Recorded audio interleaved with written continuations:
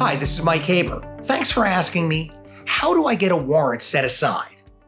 There are precious few universal truths in this world. For instance, the sun rises from the east and sets in the west. Even if you're a flat earther, the earth is going to revolve around our sun. All human beings are mortal, meaning we're all born and we'll all die. And when it comes to warrants, well, they are never, ever going to expire. Yes, just as the sun will rise in the east every morning, precisely as the earth will continue its annual orbit around our sun, and just like each of us will at some point pass on. Another universal truth, more accurately stated, a universal criminal justice system truth, is that unless and until it's either served or vacated, a warrant will never, ever expire.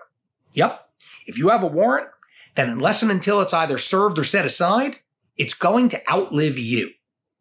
The good news is that there are 3 ways to make a warrant disappear.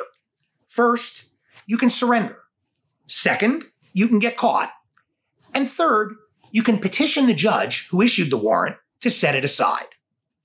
As to surrender, if you have a warrant, then you're perfectly free to either walk into a police station or to call the cops to you and voluntarily submit yourself to the authorities.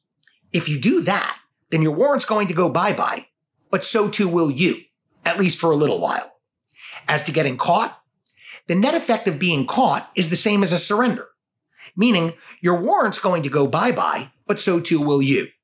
The main difference between surrendering and getting caught is that no matter what the circumstances, with a surrender, the cops, the prosecutor, and even the judge are all going to have to acknowledge that you came to them voluntarily through the proverbial front door, as opposed to involuntarily and through the back door, likely in shackles.